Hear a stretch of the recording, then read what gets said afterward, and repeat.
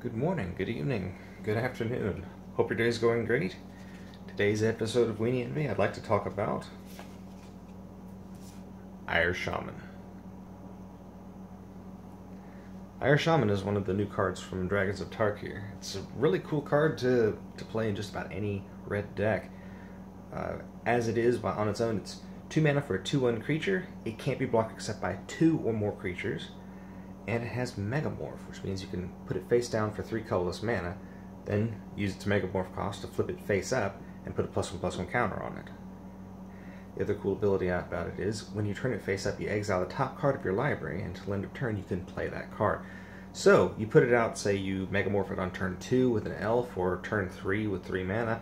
On your next turn, you could you Megamorph it for 1 red, and yeah, you might get an extra land off the top of your library. You might get something that costs 2. It's actually a really good card in general because it works in a standard slide deck. It works in just about any red deck, really, but you can use its ability to pull out more cards from the top of your library and get a card advantage. You might get, like, you've got 3 mana, so when you pay the red to flip it, you might get a Lightning Strike, or you might get Shock, or Savage Slash. You might get so many really good cards that cost 2 mana. Or less, or you might get a land, and if you haven't played a land yet, you can put it into play. It's just an excellent card advantage card for red, which is unusual. Red doesn't normally get that. It's also got some really fantastic artwork. I don't know if you've ever Googled Ire Shaman, you might notice some fan art. I don't off the top of my head know who did it, so you'll just have to take my word for it that it's pretty spectacular. The other cool thing about it is it's a rare. They're not very expensive right now, but I think they're going to go up. If you get a foil one, they're about $5 or $6. A regular one is about $1, but it's just such a good card.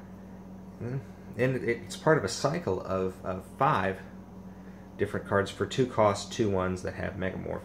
And I'm going to try to do one of each this week. We'll see. I have yet to find the blue and the black one, but hopefully I'll get to do that.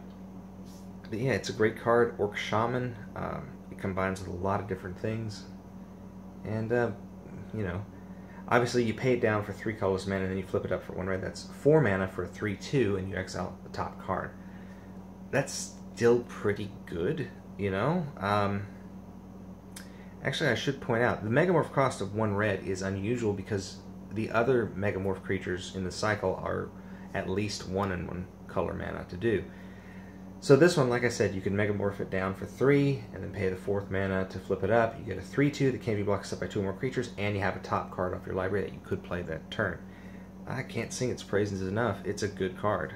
So if you find any, if somebody's willing to trade, or if your local store has them, see about getting a couple of these, because they're just really good. They're excellent in tiny leaders. They even work very well in Commander. I mean, think about it. 4 mana for a 3/2, and you get to exile the top card. That's almost like Chandra Pyromaster's 0 ability to exile the top card and you can play it turn, or act on impulse where you get to exile the top 3, or the new double red X spell where you get until the end of your next turn to cast things. It's a really neat effect for red, and it's only just been around for the last year, really. Again, well, a couple of years because of Chandra Pyromaster. It's just a really good card, really good effect, and it's a really good creature. That's why it's our star for today's Weenie Envy. If I saw somebody else playing this, I would wish I had one. Yeah, Weenie Envy, Ire Shaman. Check it out. I hope you guys are having a great day. Take care, everybody.